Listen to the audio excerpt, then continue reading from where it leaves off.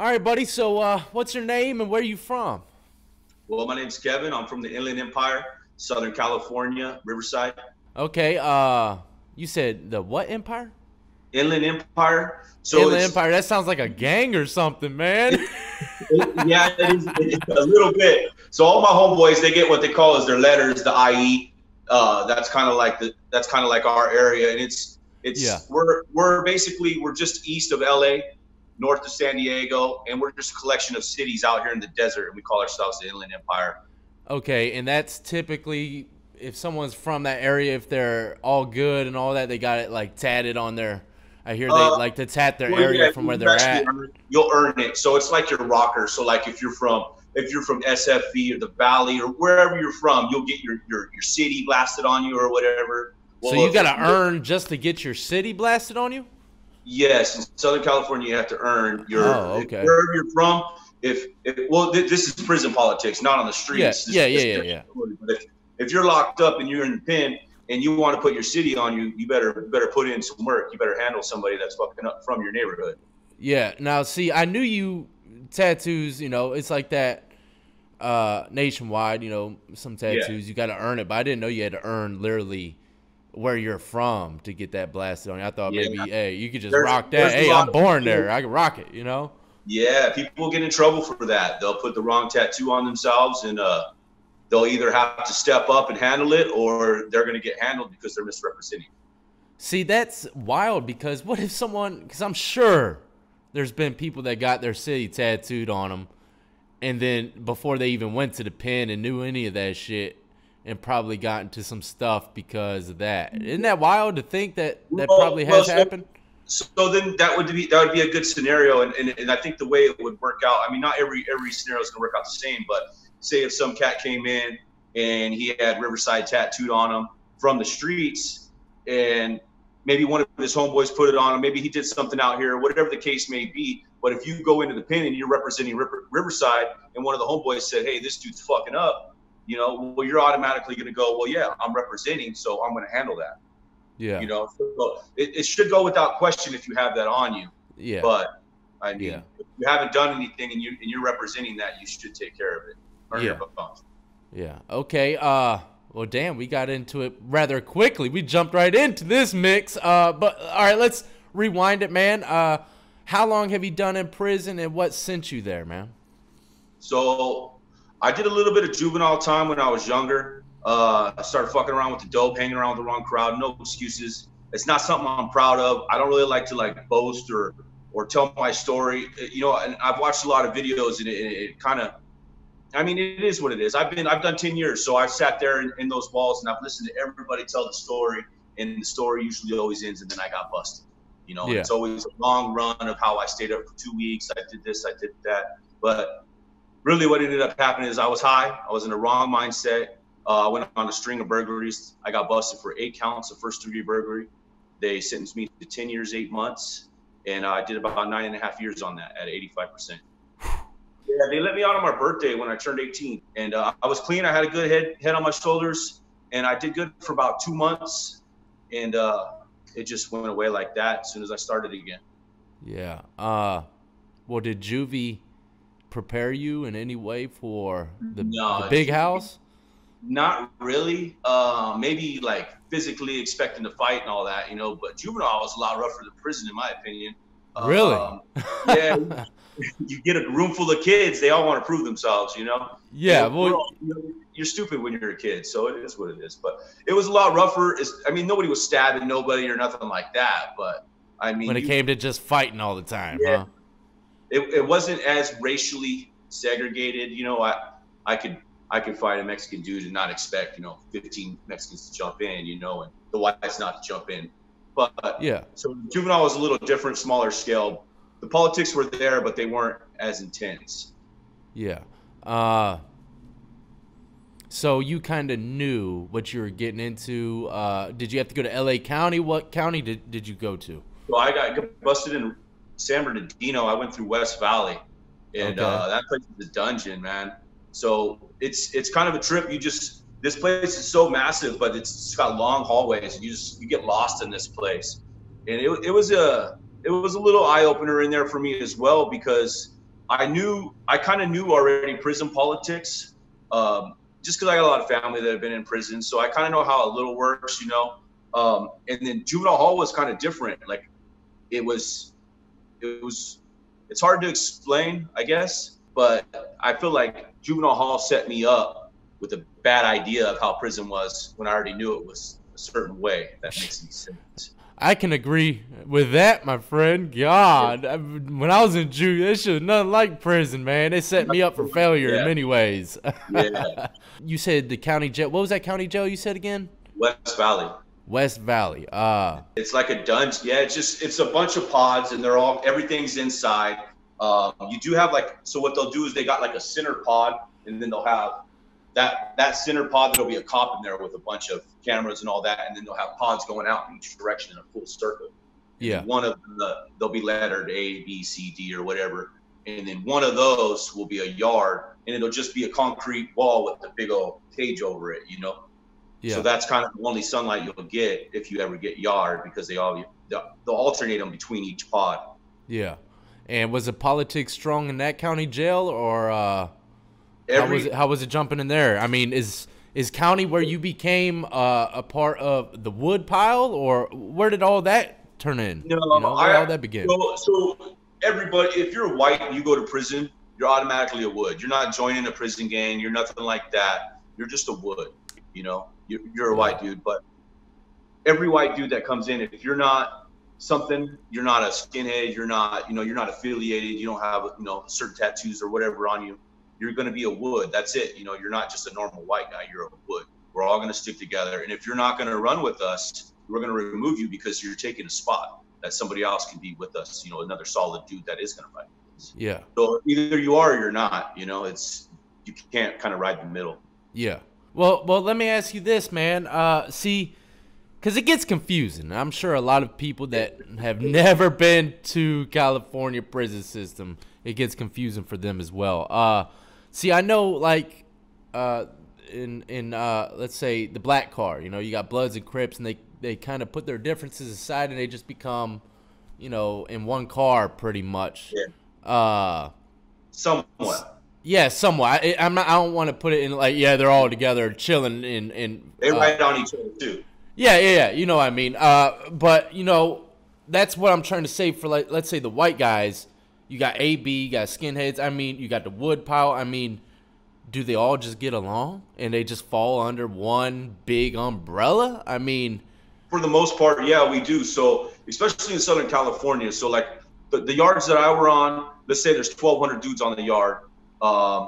You'd be lucky 60 to 80 of those guys are white. And that's every white. That's the woods and the skinheads. That's every white, So every dude's got to be solid. Every dude has to show up. It's just, it is what it is, Yeah. But if you go on a yard where there's more, like on the northern yards, there's a lot more white dudes. You hear a lot more set tripping. Basically, the whites and the skinheads will bump heads. They'll go at each other. The LA car might not be liking what the Orange County car is pushing. All of a sudden, you got a 5-on-5 among the whites, But down south, we can't do that because we got to be tighter. Yeah. We can't be fighting amongst each other. Yeah.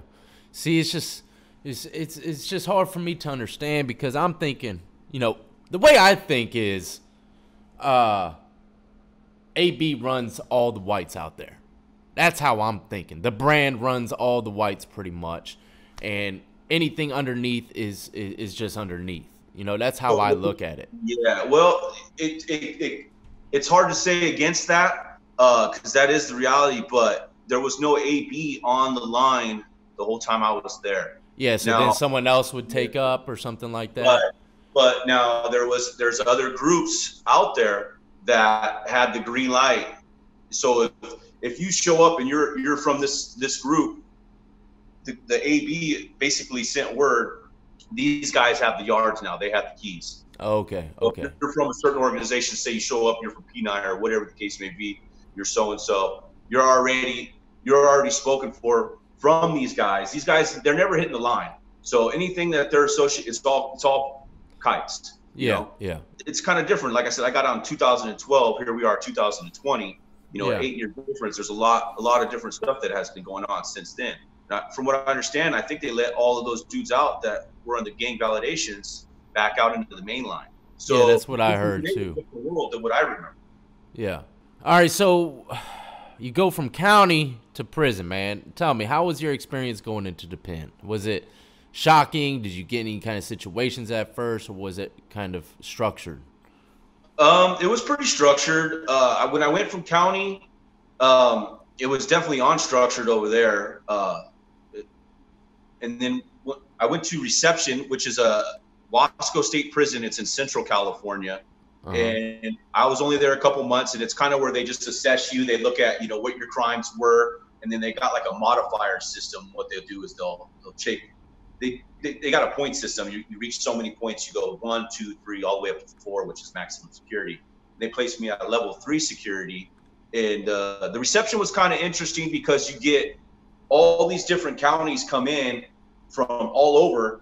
And so you get all these different characters, and and then you branch out to all these other prisons. So it's kind of like an information network a little bit. You learn, who's doing what, where's where, who's going where. Everybody's always they got nothing better to do but keep track of everybody and what they're doing, who's going where. It's kind of it's an interesting thing right there. It's kind of like a super hub.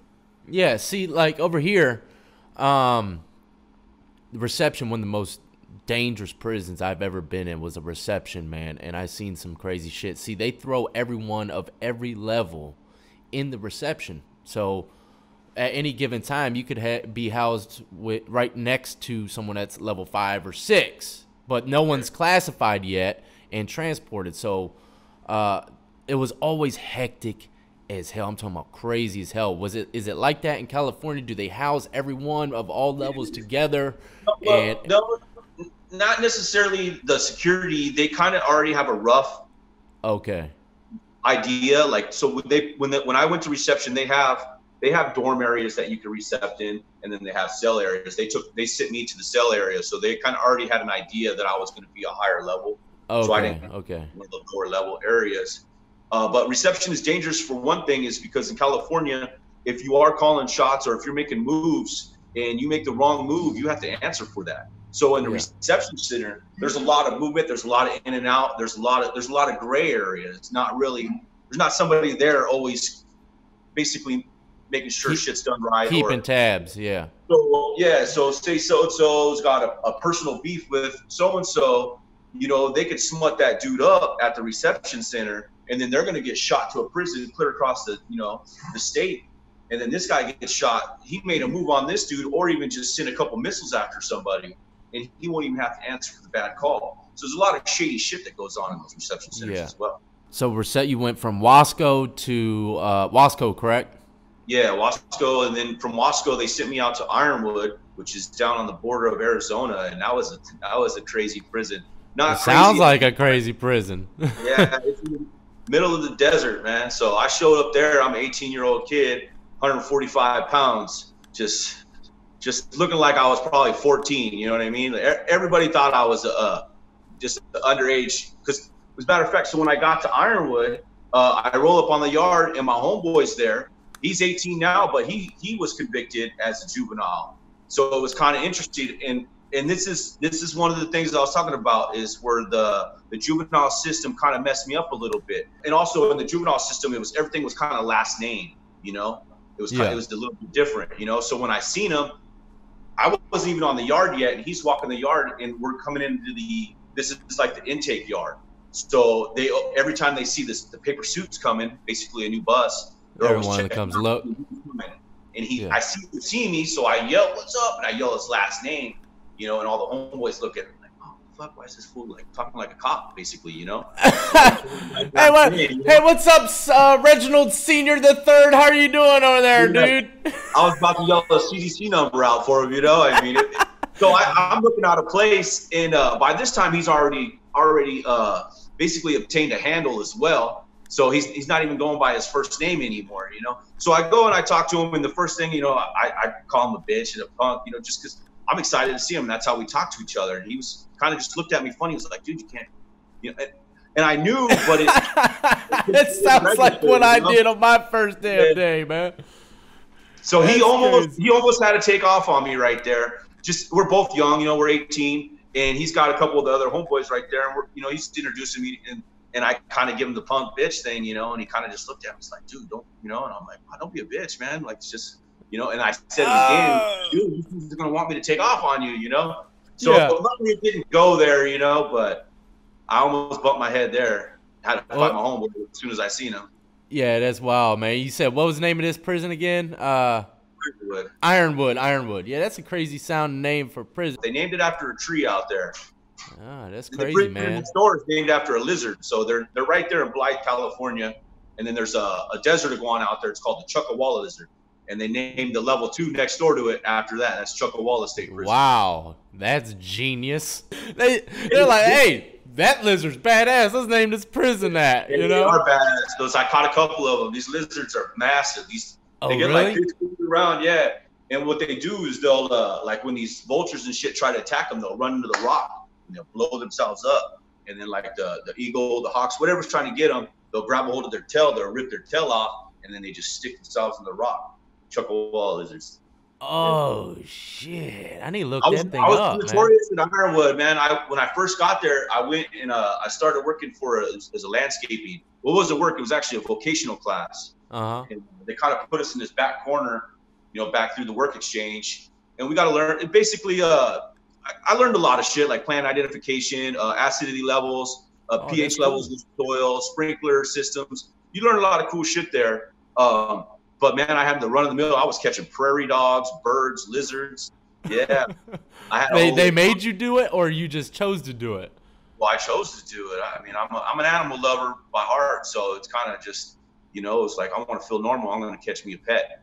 Yeah. Did you catch something and just keep it? Oh, I caught all kinds of shit. Yeah, I caught a bunch of lizards. I had lizards all throughout my term.